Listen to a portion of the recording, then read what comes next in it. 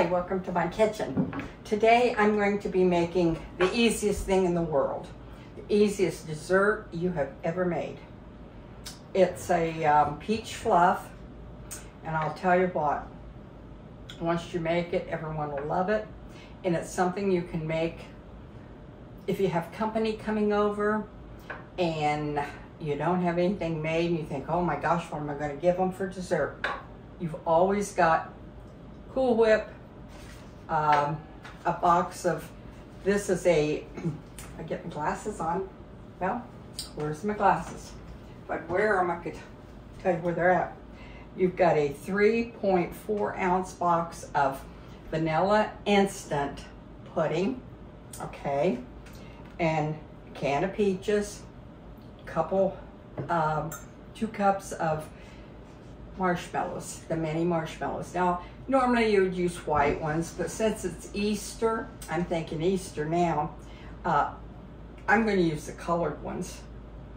And the Cool Whip is your small container, and it's only a 8 ounce of, and then half a cup of pecans. Now, if you don't want to use pecans, you don't have to, but we like them, so I'm going to use them. But that's all you do. That's all you use. Now, I don't like to get a whole piece of orange, so I'm just sticking a knife down in here, going that way, going 4 times. 1, 2, 3, 4 in my peaches to cut them up a little bit, because I don't want a whole peach to get that in my mouth at one time. So anyway, that's all you do to make this dessert, and it's very easy, very good. It's something that even the children can make if they want to, and I think that cut them all up. That didn't, we'll go like this and cut them up. But this is a very simple, easy recipe. You can double it if you want to, if you're having company and they got children and you have children, just double it. So this is my peach fluff. So I know the first one time I made this, and oh my goodness, it was after church. There was a ball game on. There's always a ball game on, seems like. And my husband decided he's going to invite company. I wasn't going to have company because I wasn't planning on having company. So I was just going to stop and, on the way home, and eat and go home and relax with the family. No, my husband's standing there, and he said to me, he says, I invited, I don't know who it was, over for dinner. I'm like, you did what? You invited who? Well, what are you going to cook? Well, can't you fix something real quick? Not really. I hadn't planned on it. Planned on going out. So here they come over, and she says, well, what can I bring over? And I'm like, well, I'm really not quite sure. I don't know what we're going to have. I planned on stopping and eating out. And she said, oh, this is one of those times that the husband didn't tell you. Yes. Then I felt bad when I said that.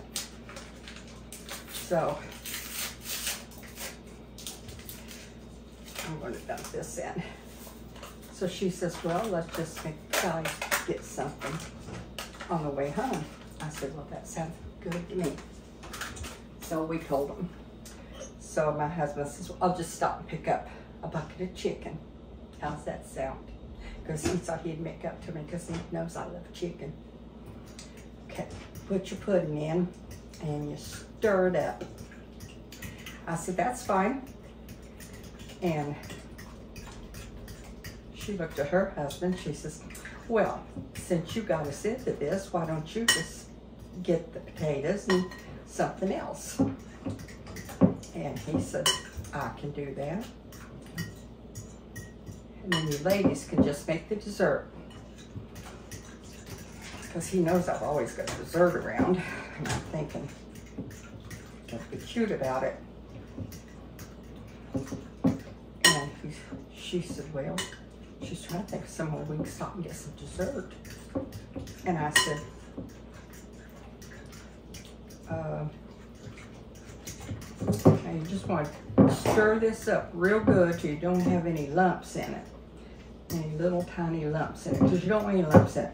That smells good. And I looked at her and said, yeah, we'll make dessert. And she said, what are you gonna make? I said, oh, I got something I can make real quick. She said, you've always got something you can make quick. I said, well, I do.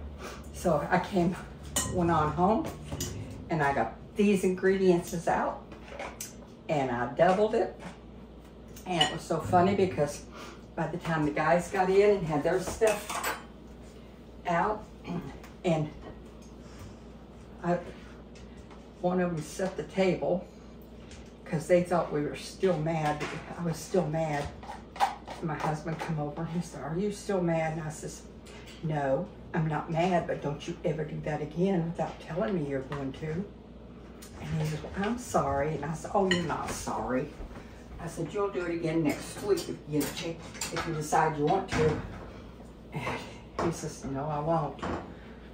He says, not with the look you gave me. And I said, well, I'm sorry. I said, I always like to have the table set, have everything ready, have everything nice and prepared, and you pull a trick like that? Mm-mm. No, you don't do that to me. So anyway, I told her, I says, do me a favor and go get me a nice bowl out of the china cabinet to put this in. So by the time she got in there and got me a nice bowl, china bowl, and everything, got back in the room where I was at, I had it mixed up. Because as you can see, it don't take long. So after you get it all, your peaches and your pudding mixed together, then you put your your whipped cream in it, Cool Whip. And if you don't want to do Cool Whip, if you want to get real fancy about it, you can make your own whipped cream. But I didn't want to do that. So I got this mixed in real good, because otherwise your orange is going to show through with, it's going to be orange and white, and you don't want that. You want orange. Just a real faint orange color. So by the time the guys got everything done and everything, I had it made. So, and then you put your marshmallows in, and I'm just going to put these in. I think they're so pretty for Easter. Oh, this is going to be pretty. And this is something you can make real... What was that noise? This is something you can... I've got my grandson's dog. She's making a noise. This is something you can make real fast for Easter. She's getting her a drink. Sorry about the noise. But those pinks and the greens, aren't those pretty with that peach? This is going to make a pretty dessert. Now, I do want to, I love these lids. My son sent me those, of course. You know him. I'm supposed to put about a half a cup, and I think that's probably about a half a cup. If it's not, that is. Anyway, yes, my son sent these lids to me, and I just love them. He's always doing something sweet.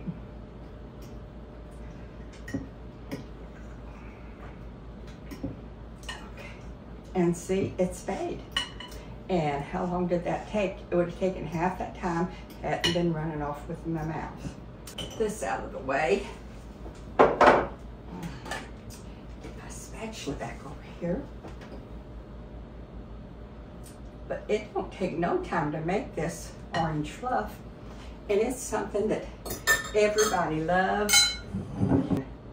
Oh, isn't that pretty?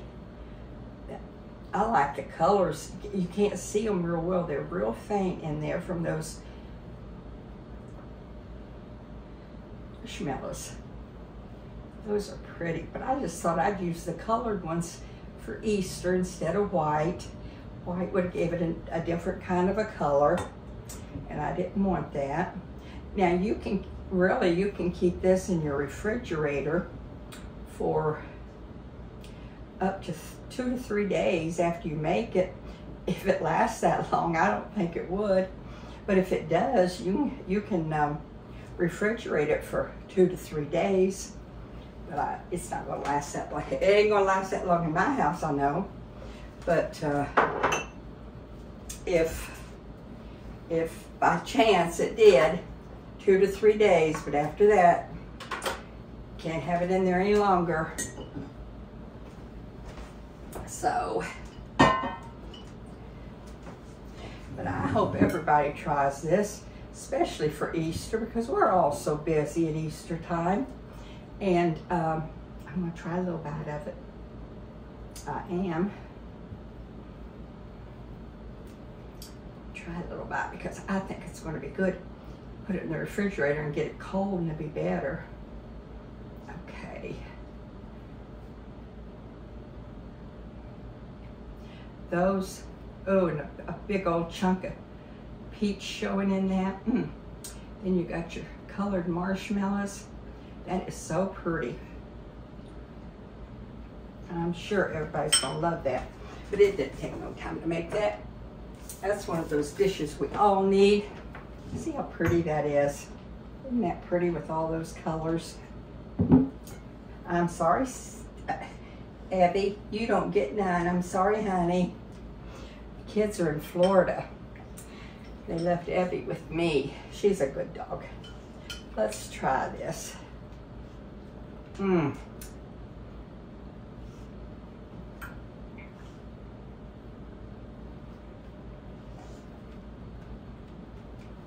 Those guys thought it took us a long time to make it because we stood in the kitchen and made a whole bowl of it before we went in the other room. And they were nice to us all day. Nicer than normal. It's good enough the Easter Bunny would like it. Listen, I'm hoping y'all have a good Easter. I know I plan on having a good Easter because I'm going to spend Easter with my great-grandbabies. All 9 of them. It's going to be so much fun. You just can't beat that when you can have a day with all your grandbabies, grandchildren, great-grandbabies, and your kids. I hope everybody has a wonderful Easter. And I hope you try this. Let me know if you do. Let me know if you like it. You may have already tried it. So, from me and my family to you and yours, happy Easter. And remember, we're going to have Easter egg hunts, but that's not what Easter's about. Remember to tell your children why we have to celebrate Easter. And you guys all have a good Easter. We love you so much. So, happy Easter. We love you. And thank you bunches for being with us.